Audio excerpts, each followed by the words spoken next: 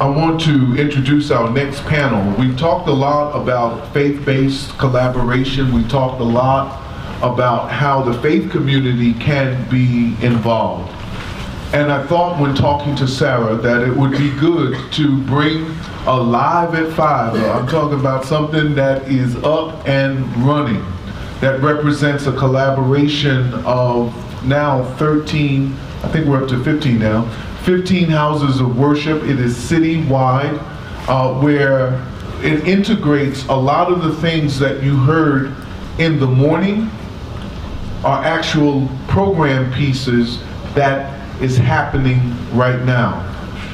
And what we thought we would do is to bring a cross-section of the partnership to talk about how they plug into the different program pieces.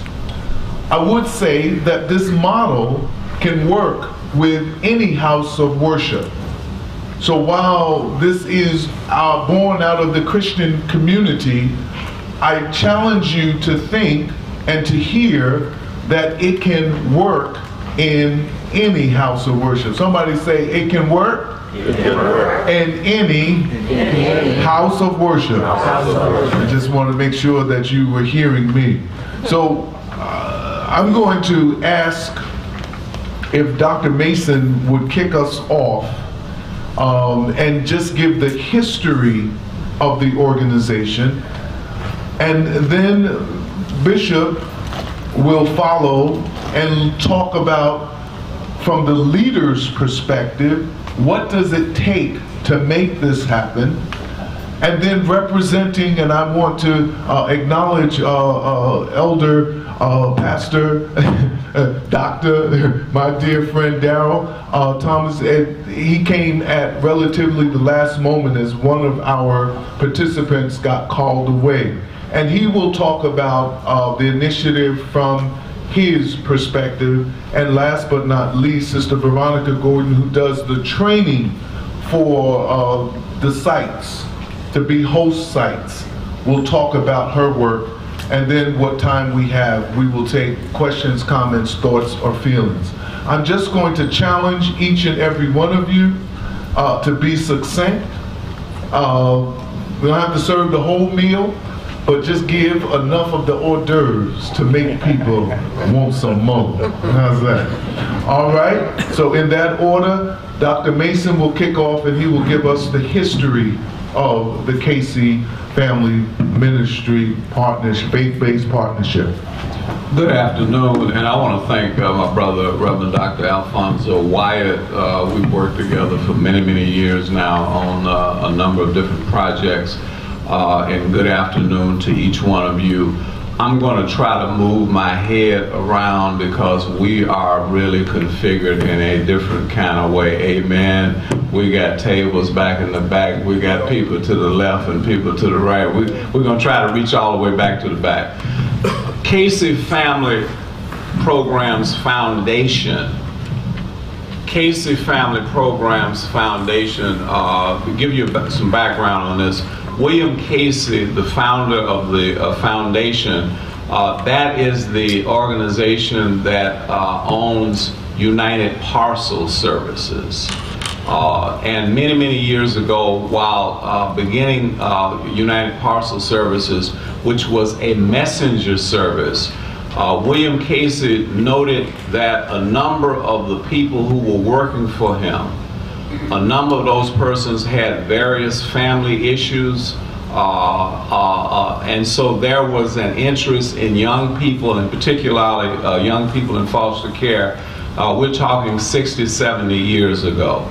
So that's sort of the backdrop for what I'm about to say. Casey Family Programs Foundation, which is based in Seattle, Washington, has one of their headquarters offices here downtown Manhattan. Several years ago, a number of you may have remembered we had a commissioner here in New York City of ACS, William Bell. William Bell now is the CEO of Casey Family Programs in Seattle, Washington. So several years ago, one of the interests that Commissioner Bell had was, what happens to all of the young people who are in foster care who've aged out? Alfonso Wyatt and I had a conversation with him several years ago when both of us were working either as students and I'm on the faculty and running a program here at New York Theological Seminary here in this building. And that conversation was, how can we engage and involve churches more in this process with Administration for Children's Services, with Casey Family Programs, to work with our young people in foster care and vulnerable families. So about 5 years ago, we had a major conference in Seattle, Washington, where we had religious leaders from around the country. And out of that conference, there were 3 programs developed. One program is in Atlanta, Georgia, at Ebenezer Baptist Church. That was the former church of Dr. Martin Luther King Jr., now pastored by Reverend Dr. Raphael Warnock. So that's one program. Another one run by Reverend Dr. A. Lincoln James in Richmond, Virginia. And this one here in New York City.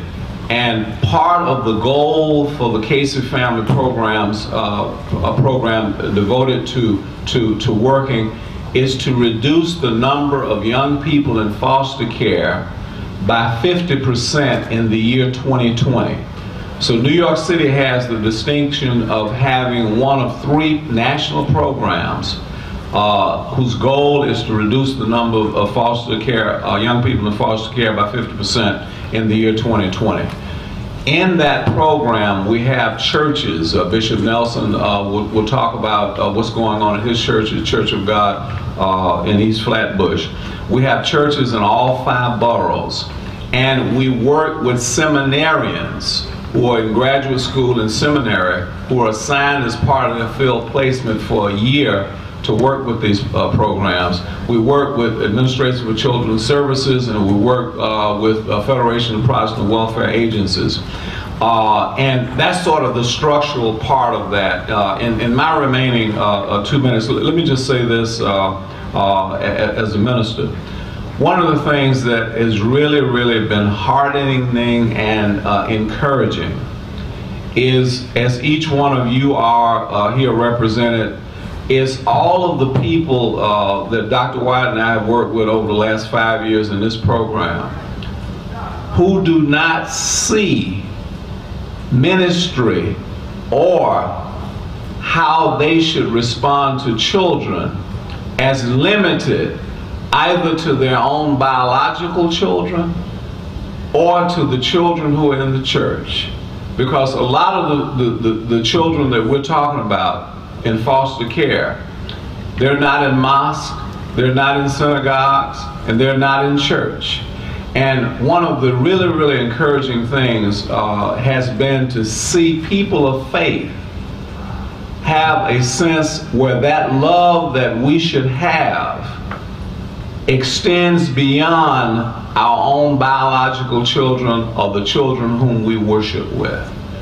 And so with that, I'm going to turn this over to Bishop Nelson, but it has been really, really gratifying. And I know a number of people who are here who are working with us. Cassandra, and I think Lasagna is here too, right? And others whom we work with in the project. But as Dr. Wyatt said, we're looking to have, in 2014, we're looking to have 15 churches or 15 places of worship.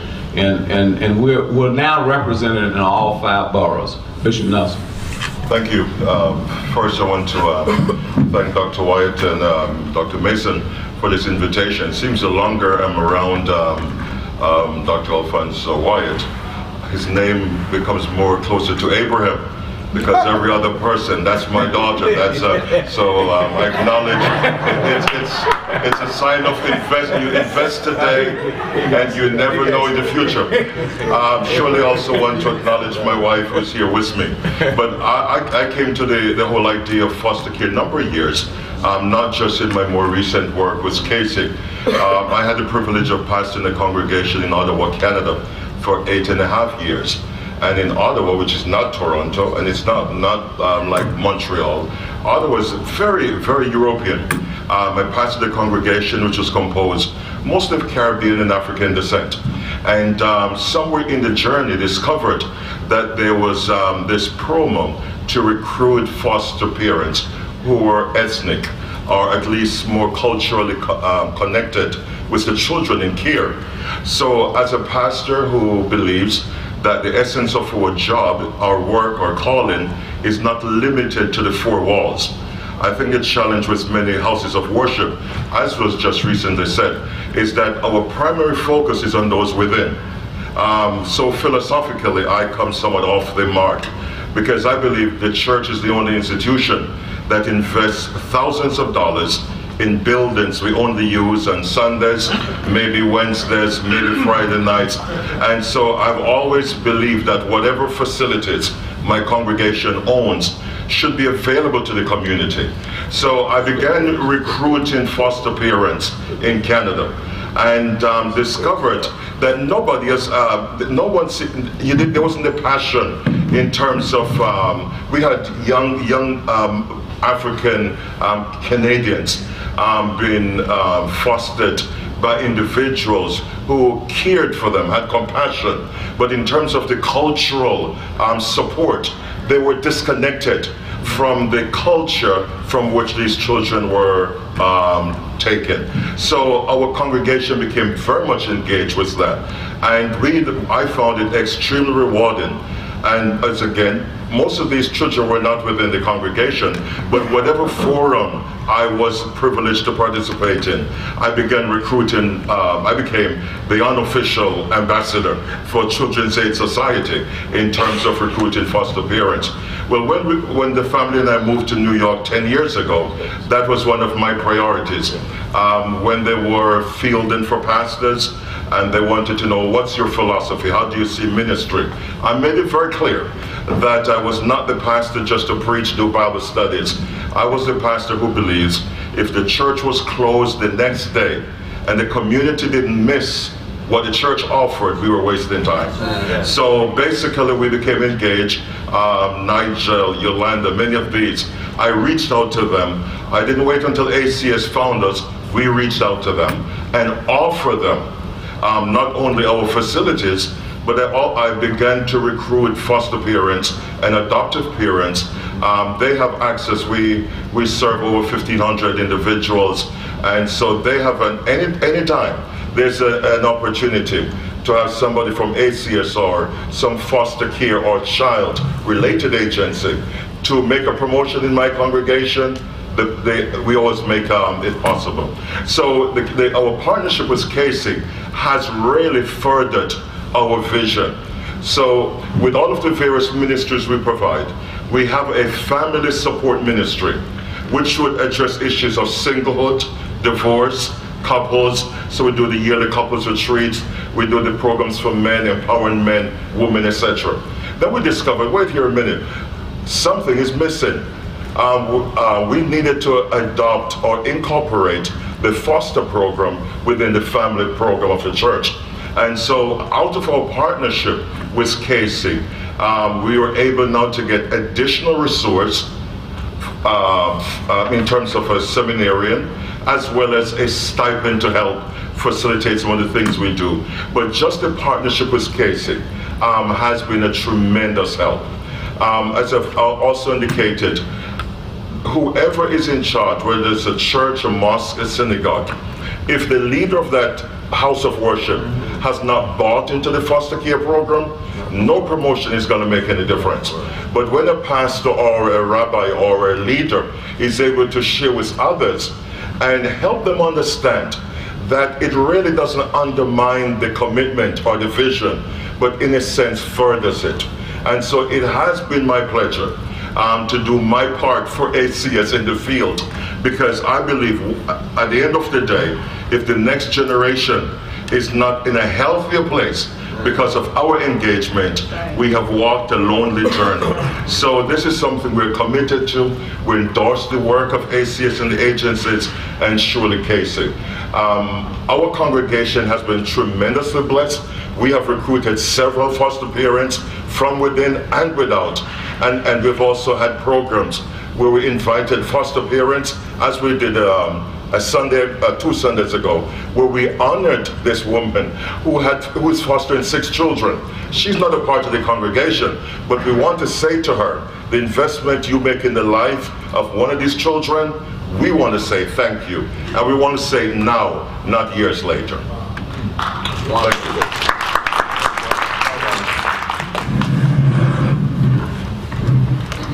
Well, first of all, I want to say it's an honor to be here. Hold on. He's going to be laughing. Oh, okay. That's what I Darrell.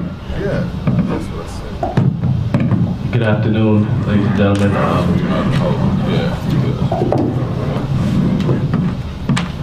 My name is Pastor Darrell Thomas, and I'm an assistant pastor at Christ Church International in Jamaica, New York.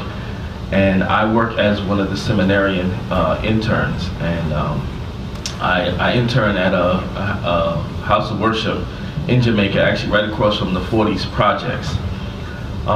This initiative, when I look at church, because I'm one of those people that feel like sometimes we need to redefine some things.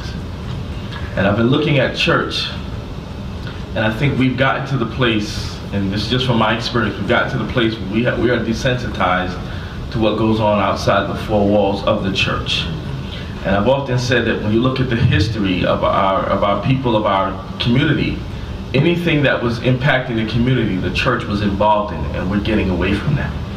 And we need to get back to that. There are a lot of broken children, a lot of broken families, and they need someone to turn to. So what this internship, what I do is I work with a pastor at a local house of worship, and my job is to connect them to the resources where these families and these young people can get the assistance that they need. The church that I intern at, they actually have a very large foster care population. So I'm working diligently to try to get them the services, and what we're finding is that there are a lot of grandparents that are actually raising their own children.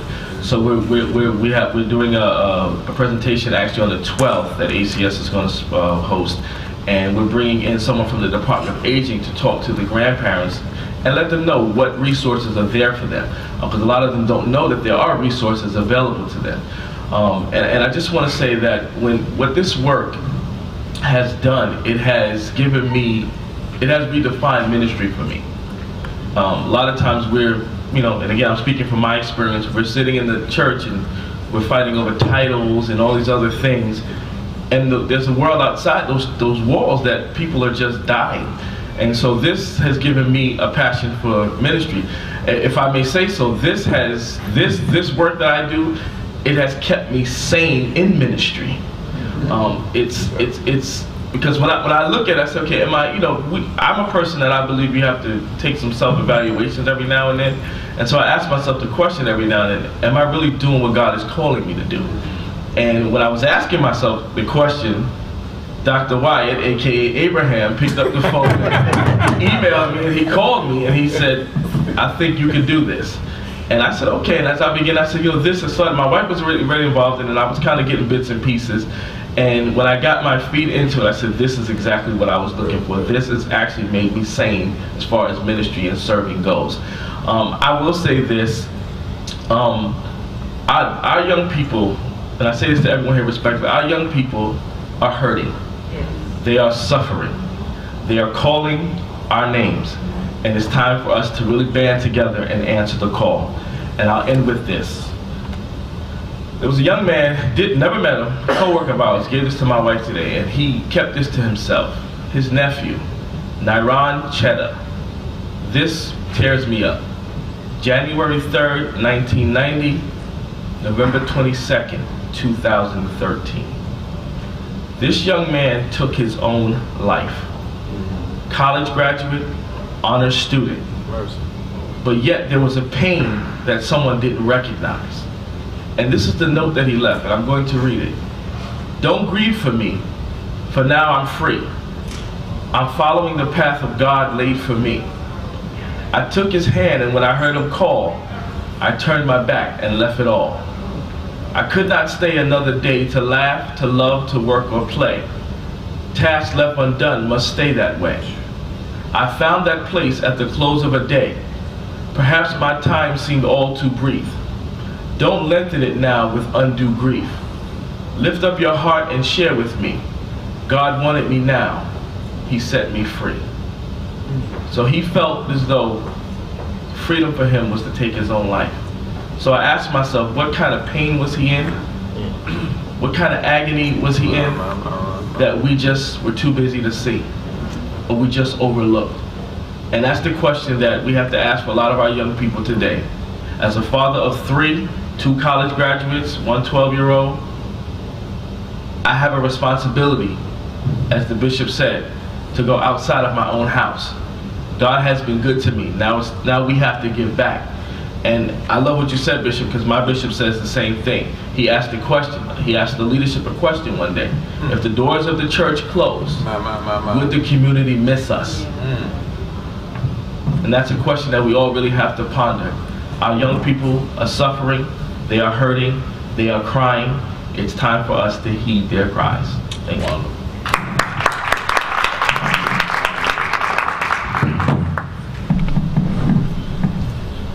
It's an honor to be here before you. I have worked with families and children since 1978. I was a little kid when I started, right? But however, I have seen the faces that I see in this room. Each one of you represent the nationality and the religion and the heart of a child, of a family who's been through child welfare. Seeing families that have been put through the system, there's always, and we don't know if that young man had been in foster care, but I do know when we look at our children, how we raise them, how we love them. Every child is asking, do you love me, and where's the security? ACS has bridged the gap between the community and the child welfare service with the community partnership. But at the bottom of that bridge is a foundation, and that foundation is the church. If we don't reach out to these children, who will? When we do it to the least of these, we do it unto God. Each one of these faith organizations represented here, we have an obligation as individuals, as a faith community, to reach out. I came into child welfare after working in homeless services. And there was one man in particular, he was 17 actually, but he had been in 16 foster homes. Our children are not to be passed from home to home. I've worked with hundreds of birth parents whose children were in foster care. And one of the biggest hurdles for a parent is for someone not to raise their child with the belief that they have indoctrinated to their child. So if you put a child in a home that doesn't believe as you do, something's missing. If you feed them a different food than what their culture has perpetuated, what they're used to having, something's missing. If you don't pray the way my dad and my mommy prayed, there's something missing. So no matter what faith you represent in this house, open the doors to those families. The community visiting hosts are people who have said we would volunteer, people such as yourself, who volunteer to be at those community visits. That's the greatest gift that ACS can give a family, that can give a child, is visitation with their family.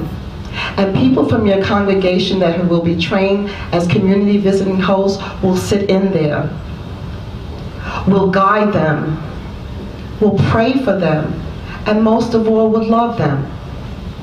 Because that's what's missing. Hurting people, hurting families, broken families, are missing one ingredient: someone to love them. So in your congregations, as I come out, and hopefully we'll be invited to train them, to let them know what the community visiting host is all about. It's being God's hands extended. It's caring for families where maybe no one else will encourage them besides you. That hand on that shoulder, that word of encouragement that you can do it. Statistics have proven that just the presence of someone in that room to encourage them, someone who looks like them, someone who believes in them, someone who will just say a few encouraging words that you can make it.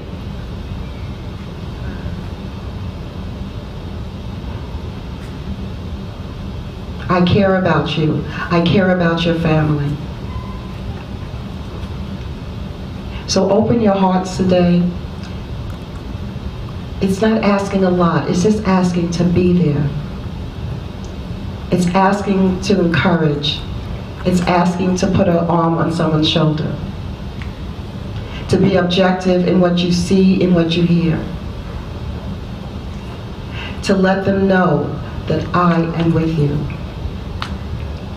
You know, we can tell people that God loves you, but until we show them love, we can tell them that God cares, but until we show them,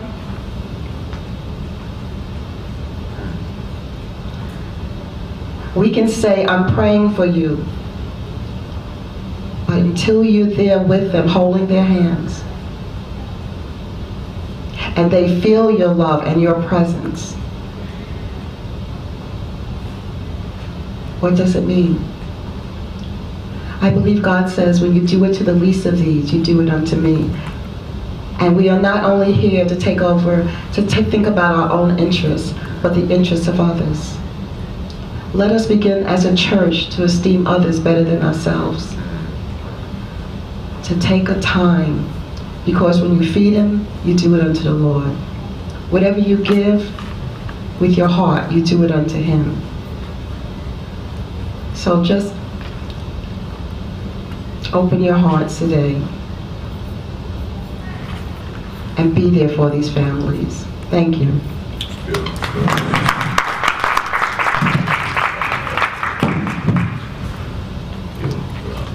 There you have a microcosm, the Casey Initiative. There is a not-for-profit that's involved. That's the Federation of Protestant Welfare Agencies. There is a foundation, that's Casey Family Programs Foundation. There are houses of worship, as you've heard. And there is a hookup with an education institution and or people who are pursuing higher education. And we try to provide each house of worship with an intern, a person that can free up the leader so that the leader does not have to do everything. If you are already immersed in the community and you already have a zillion and 3 things to do, while this may sound nice, it may just sound like one more thing to do. But what I love is that we have a backup, and we have a backup system in terms of both the intern, both Dr. Mason and myself, in order to provide technical assistance, and people like Sister Veronica Gordon, who has come on to teach and train how to be a host site. So I would hope one of your questions, I don't want to lead the panel, that would be disingenuous for me to ask a question as to how do you become a host site. But I think somebody out there will ask that question. I feel it in the atmosphere. I feel it in the atmosphere, Brother Hatim, that somebody gonna ask that question. Hatim, and somebody's gonna ask that question. So what I'm gonna do in the time that we have is the same thing. I want you to line up at the mic. I want you to ask a question. If it is a general question, anyone on the panel can ask. If it is a specific question to someone, please feel free to direct the question. Say your name and your affiliation, ask your question, step back for the next person. I also will counsel my panel of experts that brevity, as Shakespeare said, brevity is the soul of wit. So, I'll leave it there. All right, I'm well read. Yes, that's right. So, let's get on the line right here. Anybody got questions? And that's why I had you to hear that it can work in any house. So, whatever house you from, come on and ask your question, step back, and we'll go and roll from there. Hi, I'll respond to Reverend Alfonso's request. I'm Elder Joan Williams Darrell from Bethel Gospel Assembly, and I'd like to know, how do you become a host site? A whole site. A host site. That's Veronica. Just, you want? Okay. Just come up afterwards, give me your information, and we'll be in touch with you. We are looking to expand in 2014, and we'll be selecting additional sites. Well, yes, but Yeah. specifically, how do you train houses of worship to become a host site? Well, we would come out. I would come out to your church, and we would have a training. There is a 4-hour training initially, with your people would take part in. And that will give them an overview of child welfare, what is safety in regards to the definition esteemed by child welfare, as well as the responsibilities and roles for community visiting hosts. But initially, they have to be cleared by the State Central Registry. Okay, so once your church decides that you want to be a part of it, we will come out, we will introduce it to your congregation, come out again and do a training for them. And there's subsequent trainings that we would allow, that we would bring to your church. You're welcome. It would be nice if you could address this question. I'm contemplating the question that was made, the commentary that was made earlier in regards to eliminating or cutting the system in half within a given time span. My question then is, how do you hope to accomplish this, seeing that the task is extremely daunting? Part of the statistics that were read this morning when Brother Nathaniel presented, there used to be 50,000 young people in foster care. That's down to like 13,000 now. Part of what Casey has discovered over the last 5 years is that those numbers have significantly been reduced with the initiative that they have launched 5 years ago. So that the way in which to accomplish it, I think, in large part, is represented in this room.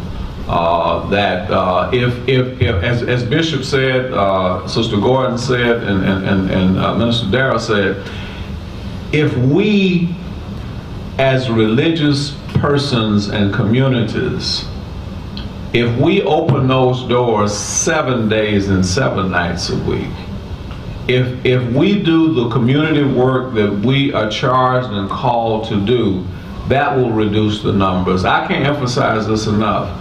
ACS cannot solve this problem. It does not begin with ACS. It certainly will not end with ACS. But as the institutions in our communities across the nation, if we're doing what we're supposed to be doing, and we're doing what we're called to do and charged to do, we can reduce those numbers. And I'd like to add to that, parent education is also a way to reduce those numbers. And what I've been doing is going, and others like myself have been going out to schools, to churches, to mosques, to different institutions, anywhere that would open the door to educate people. And how do I parent my child and such effectively parent my child in a defective world? Parent education is so important. Good afternoon.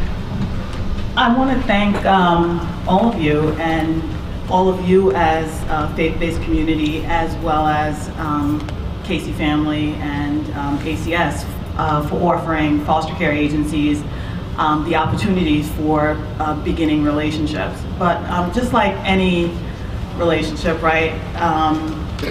There's the opportunity for the issue of sustainability.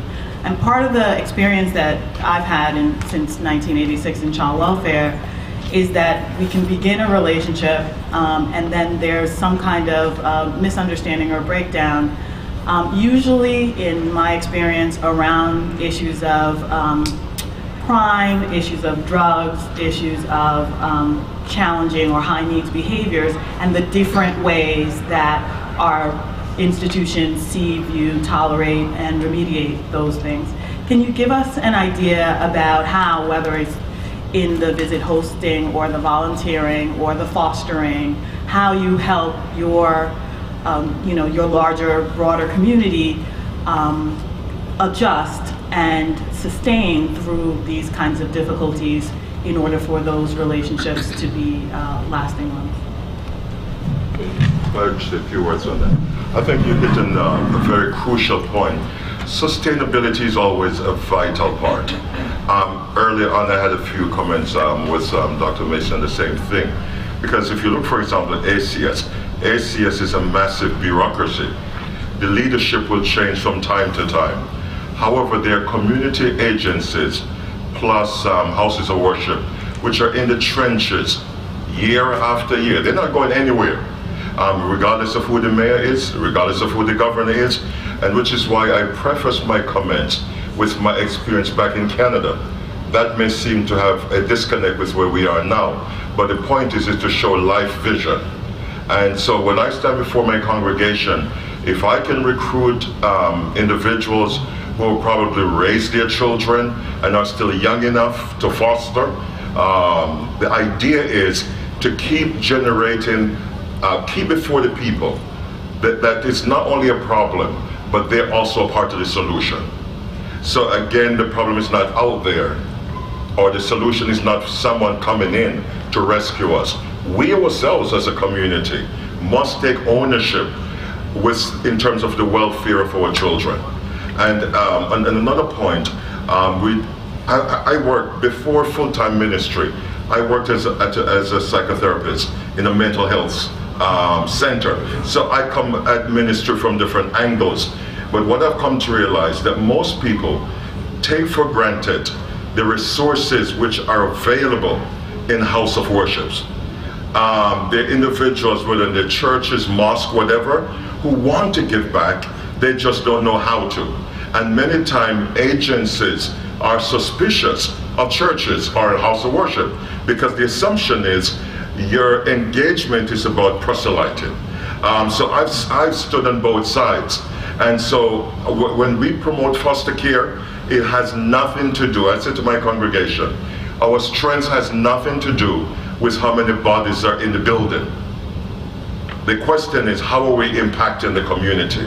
So when we promote foster, I celebrate the individuals in our church who, and some are even single, who have taken the challenge and have not only fostered, but are now adoptive parents.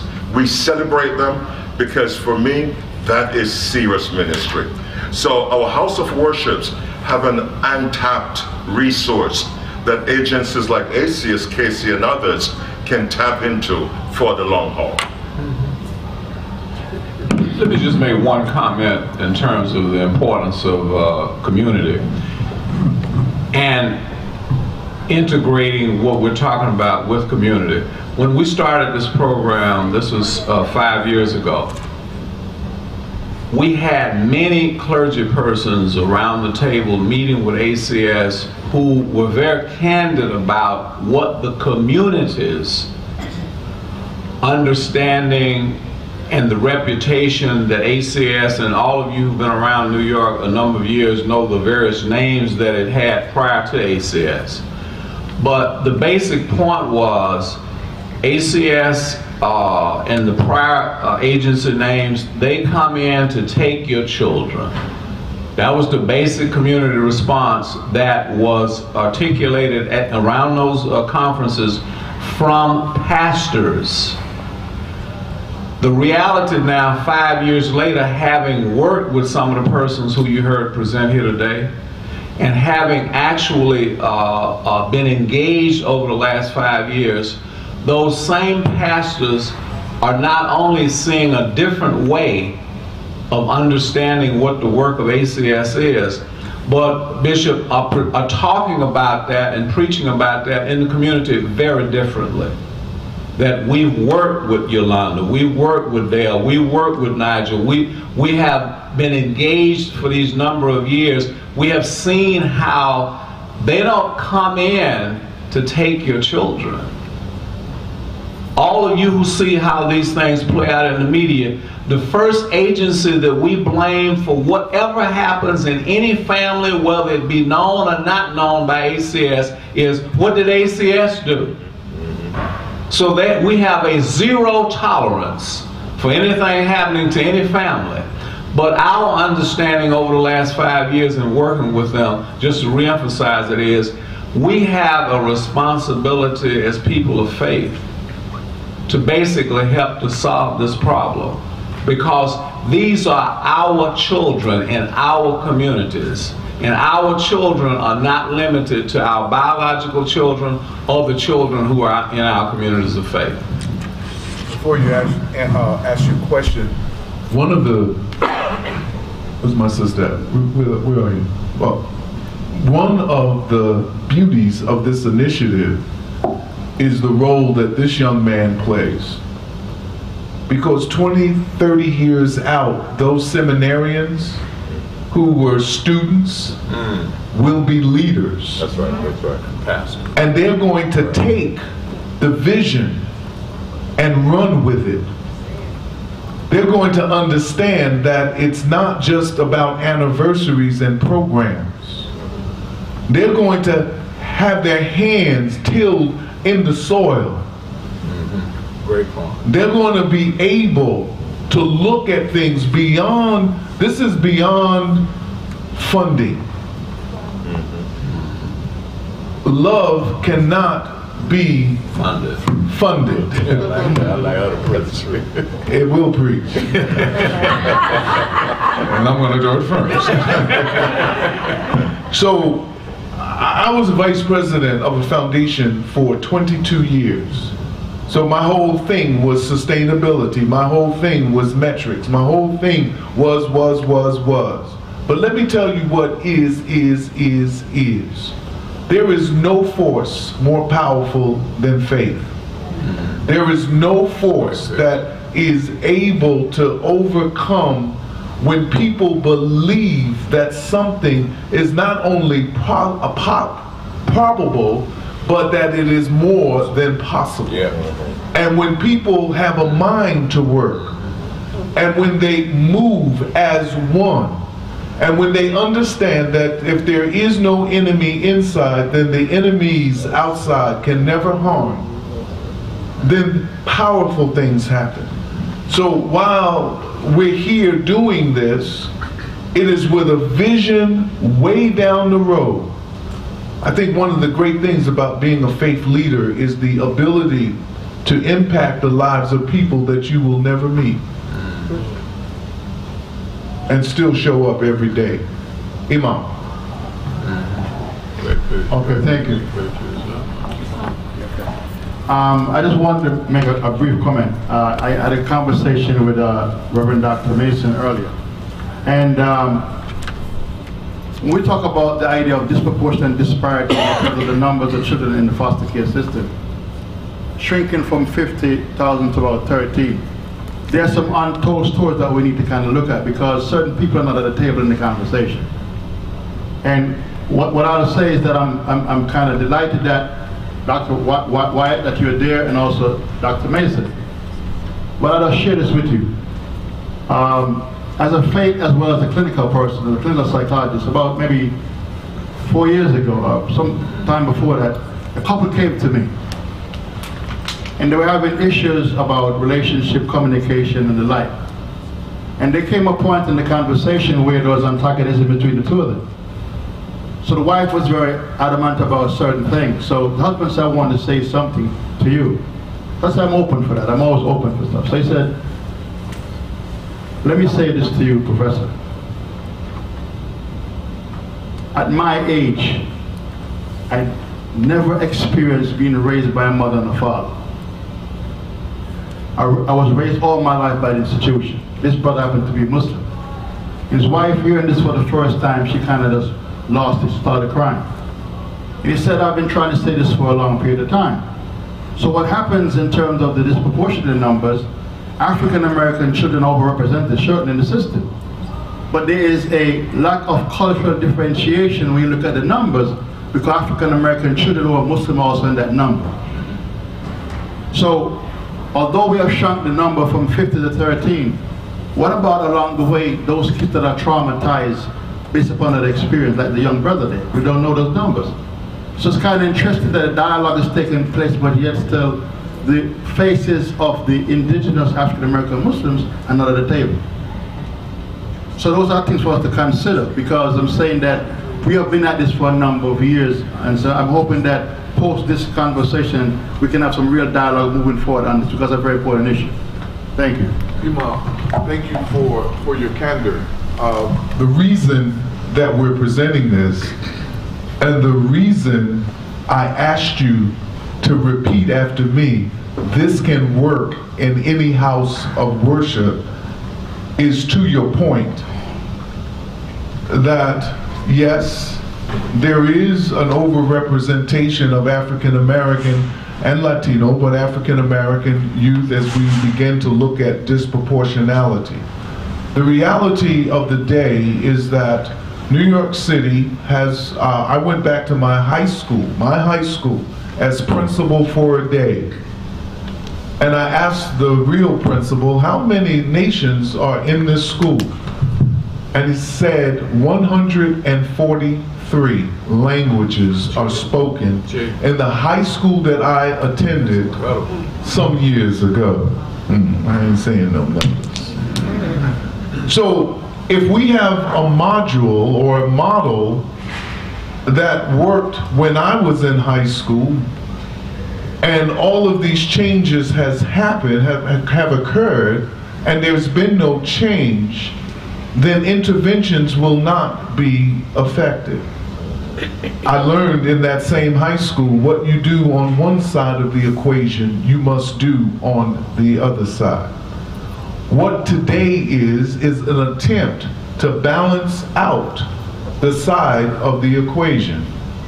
There is absolutely, and I've already talked to my brother Hatim, there is absolutely no reason that this model cannot work in other communities. Now, and one of the strong tenets of the Rabbi Marshall Meyer retreat that I, even to this day, even though I'm not involved with it day to day, is that it is not a clubhouse. It's not some favorite over others. This is just one model that you're getting a real-time glimpse. But it does not mean that it cannot work in other houses of worship that want it to work. So we're breaking new ground. And anytime you break new ground, there's nervousness, a sense of what if, or who is, or how can it be? But if you have the faith the size of a mustard seed, if you take one step, every journey happens with a step. I'm hoping that within the X amount of time that there are 5 different iterations of this particular model that is culturally sensitive. And let me kind of wind this down with my brother, who is my new friend. The next workshop is going to deal with cultural competency and how, and I'm not saying the ACS has the market on how to incorporate and be culturally competent given 143 nations, but we have to begin somewhere. Sir, thank you for being so patient as I diatribe. Just before you start, can I just make an announcement? Dr. Emmett Jordan Simpson, could all of the clergy please stand? Of all faiths, could all of the clergy of all faiths please stand? Let me just say this. I know we had said that we were talking about expanding to 15. Dr. Wyatt and I are going to talk with Howard Knoll, and I would like to ask all of you, or each one of you who would want to participate in this program, to please give me your information before we leave. That's why I asked you to stand. And I asked you to stand because we stand together. Thank you. Yeah. Well, listening to all of you, I know you're all spiritual men and women, and all of us here listening to, because you've gone beyond the scriptural text. And you understand it, and you're putting it to practice. And I think that's a good definition of spirituality. And this is what we need most of all. And this in itself will radiate would be the cure for many of our problems. I come from Guyana, and I'm a Hindu monk, and our Guyanese community is having a difficult time. And one of those things is because of the disconnect between parents and children. We come from a different culture, and over here children, especially who are born from immigrants from the Caribbean, their environment that they brought up in is totally different. But yet, the parents are trying to infuse that tradition that they learned from and coming from that Guyana. So that disconnect is causing a lot of trouble and causing, like you'll say, many of the children, they're moving out of their homes and living by themselves or living with relatives. So that is one of the problems. So I think we came up with this solution that the students from the colleges and universities should be the true leaders in the church, because they understand both traditions and they understand the problem. And I think we're seeing progress in that area. So I think this model might also be something that can work also.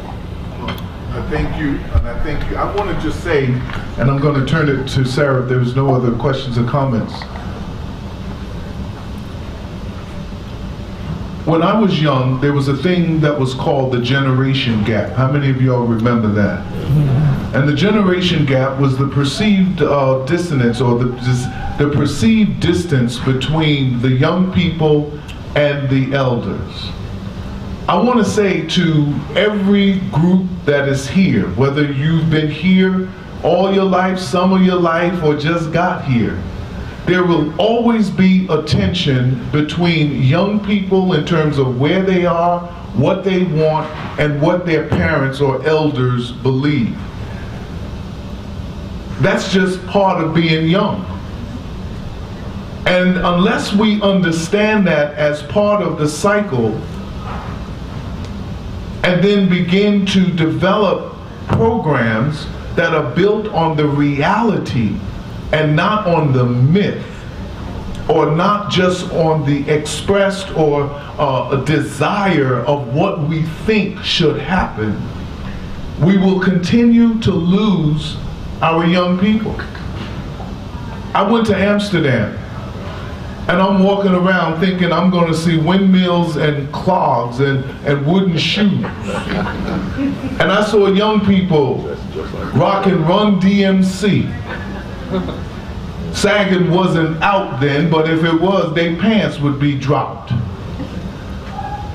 This culture here exports visually stuff that was never even invented in your lifetime. There was no internet when most of you, all of you, I ain't gonna say more, all of you were young. But now we have ways for strangers. There are more ways for strangers to be in touch with young people than, maybe except for you, daughter, than ever existed in the annals of history. And it is exerting pressure, visual pressure on I want what I see. We have two more people. I'm going to end it right there. Yes, ma'am. Please step up. Your name and your question, please. My name is Chaplain Deborah Dickerson, and I'm from Life and Faith Sharing Associates, which is an interfaith. Okay, can you hear me? Yeah, just talk. Okay. My question is, and I'm glad to see you, Bishop. It's such a pleasure. My question is, being that we have so many of our older people, which are grandparents, how does the Casey family assist those grandparents, which a lot of our faith-based churches have a lot of taking in some of their grandchildren? How does this assist? Because this is a big problem where sometimes their children have substance abuse problems, and I see that this goes on quite a bit. How would this help? Well, we have right here, stand up, daughter. We have right here a representative from the Department of Aging. I've worked with the Department of Aging, have been a part of most of their grandparent initiatives. And you're going to talk to her because I think that this question goes a little deeper than just a question. I got them kind of skills, you know. Grandparents are in congregations, they are in mosques, they are in the ashram, they are everywhere. So as the problem percolates up, then it has to be dealt with. If an issue comes forward that this group cannot handle, we have access through ACS, through the Department of Aging, we have access to get the issue solved. I'm gonna give you something else that you can write home about. What you pray for, I want you all to listen to this now. What you pray for, your tax dollars probably already paid for.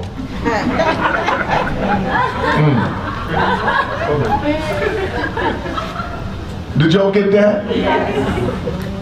Okay.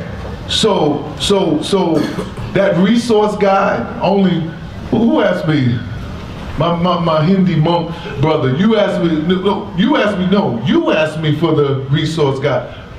ACS, we gotta make sure that we find a link to get the resource guide so that you can see what resources are there. And when we do the workshop on cultural competency, that is a good way for you to be able to perhaps invite. Now this is rare to have a pastor that's a psychotherapist and an imam that's a psychotherapist. We should be able to figure out some things and be able to take it deeper. Yes, young man.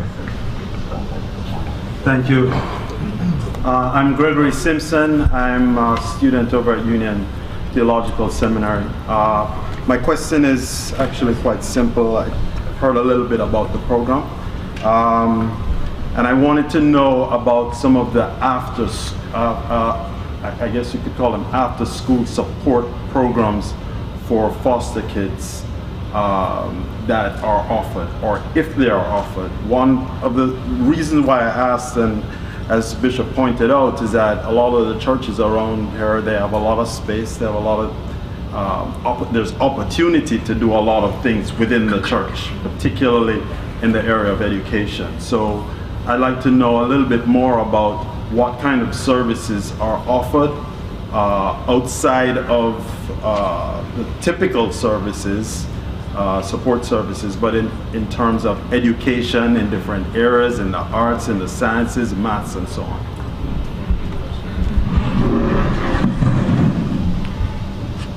As mentioned earlier, I'm an intern for a local church, but my church is also involved in the initiative. My wife is here; she's the intern for our church, and what we've raised your hand, Lasonia. That's right, baby. And what we've been able to do, and I just kind of want to, if I could just backtrack to the question at the end, just kind of touch on that a little bit. This is one thing that our bishop teaches us all the time, is that need and relationship have to be connected. When people have needs, we can't do this as a Lone Ranger. So if you look at how this setup is, you've got Casey Foundation, you've got Federation, you've got seminarian interns, you've got the local houses of worship that are connecting together. So through those relationships, we're able to tap into other resources, because there may be resources that you have that I don't. So when we come together and we work together, then those resources are released. So what my actual church did is we have, I think it's called the Council for Negro Women, I believe, National Council. They through our relationship with ACS and Jamaica Community Partnerships, they were looking for a place to do an after-school program, because they had an original place, but something happened with that. So our church for the past 2 years has allowed them to come in, and now they have an after-school program at our facility from 3 to 5:30, Tuesdays, Wednesdays, and Thursdays. So, but again, this would have never, again, like the Bishop said, we want to be in a position where we can open up our doors to the community, because again, you know, our ministry, we're always doing something. I think Monday is the only day that there's nothing going on in the church. The offices are closed, but we have people that are willing to sit and assist that program, just to be a presence there, a security, a presence there, whatever. And this is our second year doing this. So, but again, we wouldn't have been able to offer that if there had not been the connection between the relationships and the partnerships that we form. So I think what happens is these partnerships and these relationships, they open up other avenues and other doors. I mean, it's not, our program is not specifically for children in foster care, but it's open to anyone that signs up through that council or that group of women, and you know, we're more than willing to do it. It's been working out. A lot of the parents have come, and they've said to me, because I've actually sat sometimes just to cover, and they've said to me, we thank you for opening these doors. You don't know how blessed, and the program is free. It's free to the parents. So in these stressful economic times, that's always an added benefit. And just to go to show you, and then I'll close up. Even on our church in the lobby, we have a huge table, and it's got information all over that table. And one of the grandparents, he said to me, you know, I thank God for this program. I said, okay. He said, no, you don't understand. He said, you had some information on this table one day. He said, and I have two grandsons. Oh, they're a little bit older. He said, and I didn't really know what the program was, but he said, you had some information on this table. He said, I was able to, with that information, I was able to get them some financing and get them back into college. Mm-hmm. So again, it's the relationships that's meeting the need. Two additional points to your question. We do have seminarians from Union Theological Seminary. One of our seminarians, who's a professional drummer out in Brooklyn at First Baptist Church, Crown Heights, she has a drum line of several young people who, I think it's about 30 or so, who are now learning how to play the drums, and has created a drum line, kind of a drum line ministry there for the last year and a half. Right. And one of our sites, a new site, has a full gymnasium about the size of this room. And they let the community use all of the facilities that are there. So imagine, and there's a housing project right across the street. This is in the heart of Brooklyn. And imagine all of the young people who are able to use. We're not saying in conclusion that this is the bee's knees, the last word in programming, but it is an honest attempt to build something on the strength of partners that come together to work together to make something bigger happen than any other entity on its own could ever profess to do. I want to thank you, and I want you to give a hand to our panelists.